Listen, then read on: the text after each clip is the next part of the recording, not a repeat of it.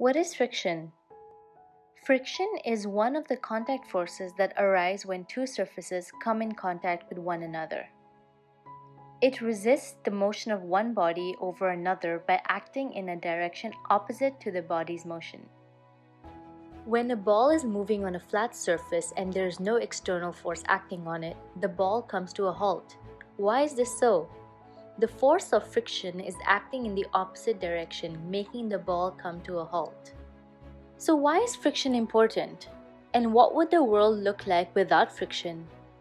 It would look something like this. If you try to hold a glass with oil on your hands, it tends to slip. Why? Let's find out.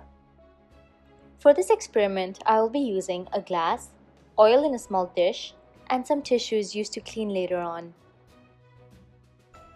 I can firmly hold the glass between my hands. This is due to the friction which is created by the irregularities between the surface of my hand and the surface of the glass. But what happens when I put oil on the surface of my hands?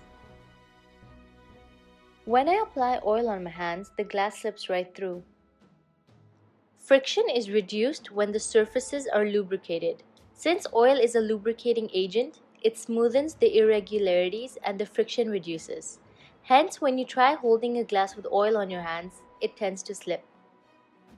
To get more answers to the latest HOTS questions, subscribe to our channel and visit our website.